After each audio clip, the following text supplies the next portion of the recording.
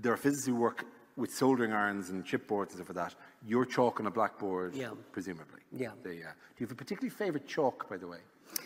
Yes. I knew there was going to be a yes. I knew that was going to. It wasn't a stupid question. You're thinking, Dara, that's a stupid question. But they don't. They all have a favourite chalk. Is it the Japanese chalk? It has to be soft, but not too soft. And the kind of the blackboard has to be black, not white. Of course, of course. I don't understand why. No, dry whiteboards. They're ridiculous. How come people can write? Imagine there's even a green blackboard. Oh. But properly, because it is almost as if this is how it has to be done. Yeah. Chalk on a blackboard is how it's to be done. But there's a Japanese company who made particularly. I cannot forbidden from private companies' advertisements. Fair enough. Okay. I work most of my time on a sofa. Right. Lying down with my feet up, writing on, and then I regularly walk up and go to the blackboard and write on the blackboard. And then this is my tool. I don't like to sit. I only stay sit, like talking to you. So either standing in front of the blackboard online or talking with people, but also standing online. Absolutely, it's the only way to work. It's absolutely glorious. And in your data, we'll move on to this. In what you've been working in your career, you work at the junction of the two great theories of 20th century physics. Yeah. So let's briefly, for those who just follow this thing, whatever, we have relativity. Yeah. Originally 1905 for special relativity, 1915 for the general relativity. Einstein wrote down the initial. Exactly. Fantastic success. Huge success, yeah. Provable, works on massive, huge scales. Yeah. Changed our view of how space and time. Yeah. Yeah. Essentially, describe to us that how gravity works is it twists space to create the paths that. And it distorts time. And time goes at different speed depending on where you are, how you move, and so on. Now, next to that then, quantum mechanics. Right. What's your two-line sum up of quantum mechanics? Another infinite success. Yep. Wonderful, we do all sorts of technology with, and we don't yet understand exactly what we're talking about. Yeah. Things appear. Unless general relativity, right? General relativity, we do understand very well what we're talking about. It's clean. Quantum mechanics is super effective. Everything that it has predicted, it's come out right.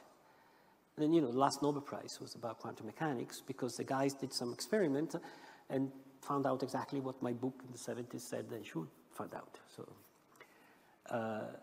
So quantum mechanics is totally successful, but it's not clear. How the wave function, the particle, the probabilities, the discreteness, it doesn't give us a clean story to tell. That's why my book on quantum mechanics is far more confused and complicated than the others, because we don't have a clear idea. This is Helgoland? Yeah. Helgoland, okay. So you have a junction with these two. Yeah. Relativity, which deals with the vast. Yeah. And the gravitational pull across enormous scales. Yeah. Quantum about the existence or non-existence or situation or non-situation or energy or non-energy of particles at the absolute smallest scale. Exactly. Yeah. Now, those two things have been the great, how to relate those two things. And loop quantum is one of the competing theories, is probably the best way to put it, would it? Correct. Yeah. To draw those together. Yeah, because me is the best of the competing theories. Of course. If you have somebody else, it's not necessary. It's not superstrings that we've heard about. It's an alternative, yes. It's an alternative. That's right. So that battle will carry on, like whatever. Is there a two-line way of explaining what loop quantum gravity is? Yes. It's not. I don't think it's I would in this way. First. The problem is exactly the one you have discussed. So namely, we found out quantum mechanics, we found out general relativity, the two don't match. And the problem is not just an abstract problem, theoretical problem. It's the fact that there are situations in the universe where gravity is relativistic, described by general relativity, and we expect quantum mechanical effects to come in. So we cannot do calculation there. So it's a concrete situation. One of these is the interior of the black holes. We're going to talk to that. We're going to get to that. Another one is the universe, for instance, what happened 13, 14 billion years ago. So there are situations in the universe which definitely we need to use quantum theory and general relativity together, and so we need a theory will combine the two. Just a parenthesis, this is not the same of finding the theory of everything, the unified theory of everything. This is not the same of writing an equation that encompasses everything.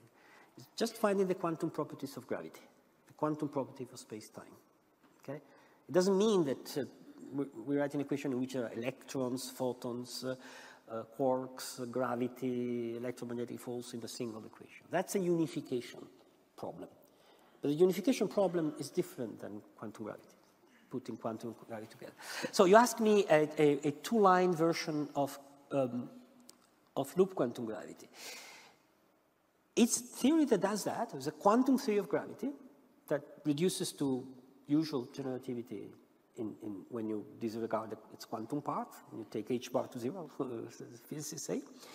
So it's a page of equations, nonetheless, it's 3 lines of equations. And if you compute with it, what you find out, and is characteristic, is the main characteristic of the theory, that space-time is quantized. So quantized in the sense is granular. Okay, so there is a smallest amount. That's the main, yeah. So if you take this space here, you cut in half, you cut in half, you cut in half, you cannot go forever. At some point, it's the smallest scale. And this is a very characteristic quantum phenomenon, right? There's the light that is flowing on us is actually, we know that, it's quantum mechanics, come in little chunks, which are the photons.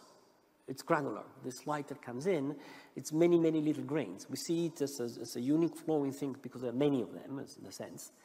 So this granularity of light, it's a typical quantum phenomenon. Quantum phenomena give the minuscule granularity of things.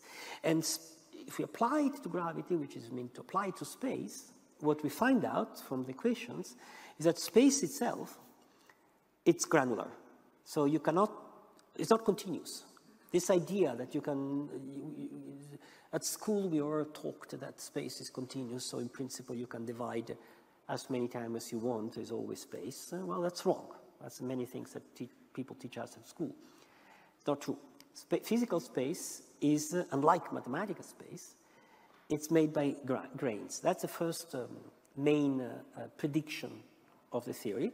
And then the theory gives the equation of how these grains jump around and make space.